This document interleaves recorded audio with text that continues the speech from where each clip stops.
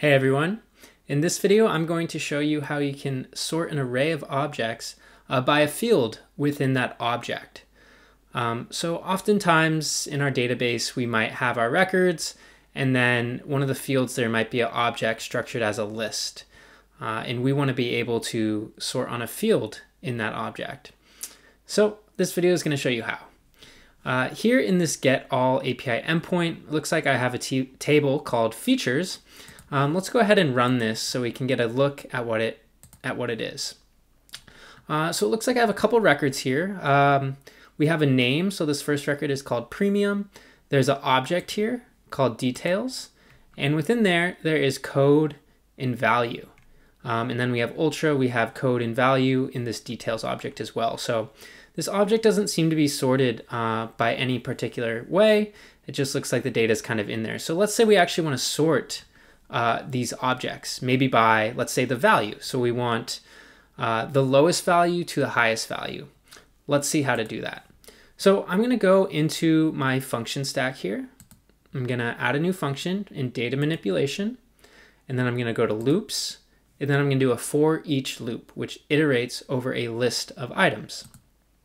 So I'm going to open up that new function for this for each loop.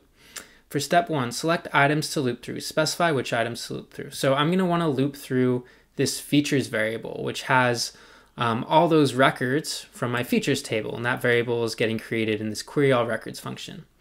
So now this is going to be called item. Okay. So now for define functions, let's go ahead and hit plus.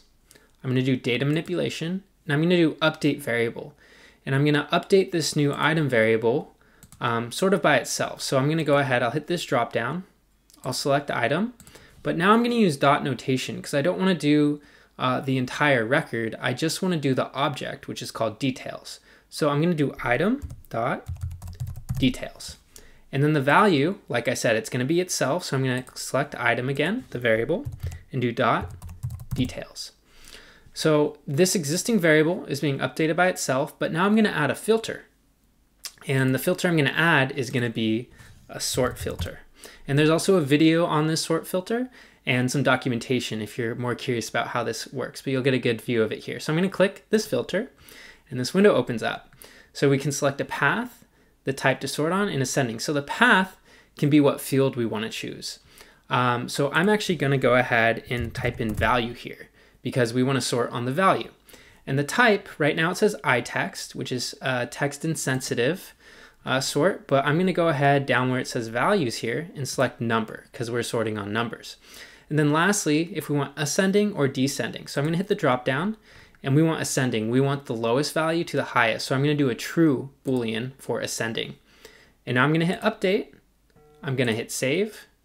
And now when I run this, we will see that my objects are now sorted from lowest to highest or ascending order based on the value. So here in premium, we see value 5, then 50, 100, and in ultra, we have value 99, then 500. So there you have it. You can accomplish this with a for each loop. I hope this was helpful, and I'll see you in the next video.